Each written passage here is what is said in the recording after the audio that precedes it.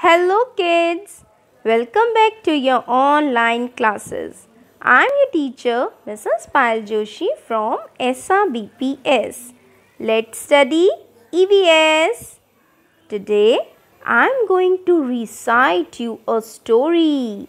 The story is about water transport. So kids, are you ready? Yay! So let's start. Once there were two friends, Jack and Jill. They were sitting on the beach side. Suddenly, Jack saw an island and said, "Oh, Jill, look at that beautiful island.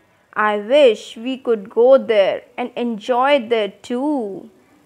Jill said, "Yes, we can go there.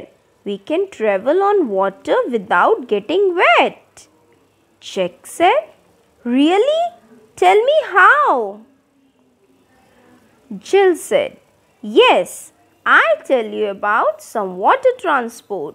With the help of these transport, we can travel on water." Boat. It is mostly used in shallow water.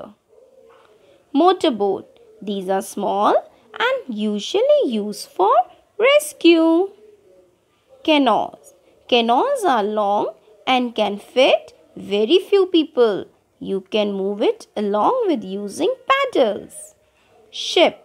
It is bigger and is used in sea and oceans. It transfers people and goods. Sailboat.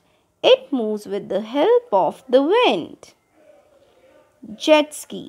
Jet ski moves very fast and only one or two people can sit on it. Cruiser.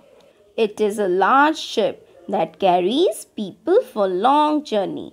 Inside a cruise ship, you can find cinema hall, swimming pool, shopping mall, etc.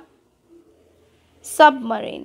It is a ship that can go underwater and usually very large. Fishing boat. It is used by the fishermen to catch fish. Ferry boat. Ferry boat carries people for the short distances. Hope these informations helped you, Jack. That's great, Jill. Let's take that boat so we can reach early. So students, hope you all have enjoyed this story and learned different kinds of water transport. So, see you in next class. Bye. Have a nice day.